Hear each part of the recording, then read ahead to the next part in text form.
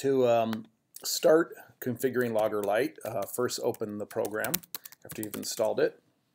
When you do, you will see the graph and table come up, and there's two main configurations you want to do. You want to adjust the axes of the graph, and to do that, just double click on the graph.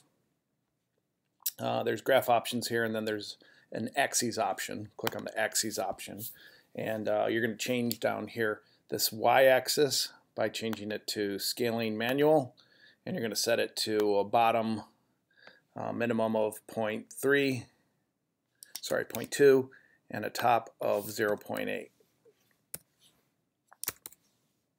And then over here in the x-axis, you're going to adjust that to manual, and you're going to go 0 to 2 seconds.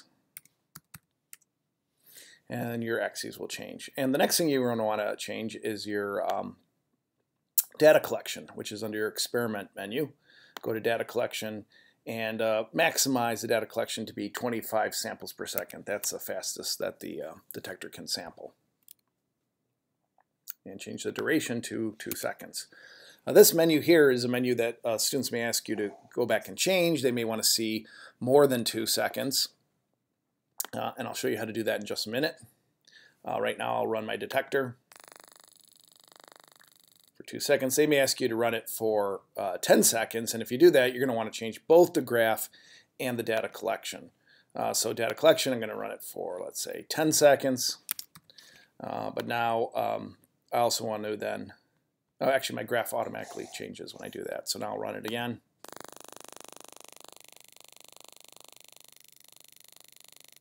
Now I get a much longer graph.